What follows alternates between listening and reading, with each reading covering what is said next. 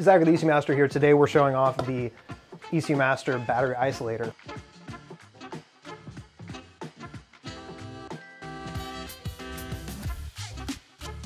There are two versions of this. This is the Radlok version, and you'll see what I mean in a minute once I get this sleeve off.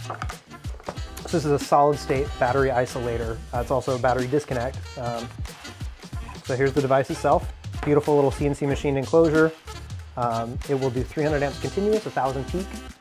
It's a CANbus device, so it's intelligent. It transmits information in real time. I'll go more into detail on that in just a minute here. I'm going to set this down, get the rest of the components out.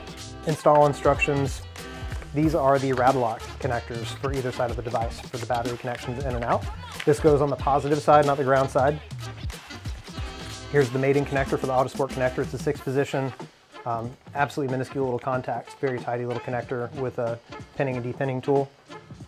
So Radlok connectors are neat because they are a quick disconnect. So that's all it takes to install the connector.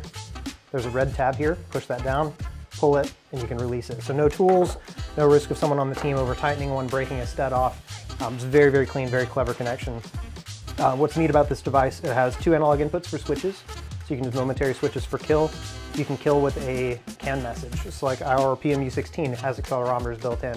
So in the event of an impact, it can send a message to this to tell the battery isolator to disconnect the entire electrical system because there was an impact. It can send the current transmission through the device over CANbus in real time at a resolution of 4 amps. So from 0 to 1000 amps, it can send a message within 4 amps. It tells the total current usage in real time. But yeah, very clever, nice way to integrate it with all your other systems in the car. It is FIA compliant, so this is an FIA compliant device, meets all FIA specs. Again, it replaces mechanical contact. There's some very clumsy ways of doing kill switches, and it's rated to 300 amps at real temperatures seen in the race car. The temperatures aren't inflated, they're not unrealistic. So, and again, very tidy, very compact device. Adds some reliability to your racing program and some safety at the same time. Thanks for watching.